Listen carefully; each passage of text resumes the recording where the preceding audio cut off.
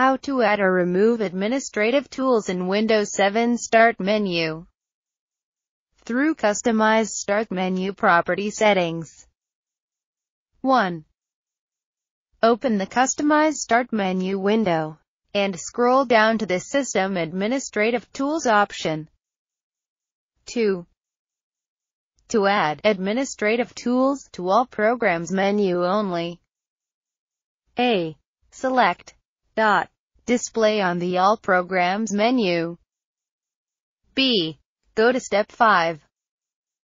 3.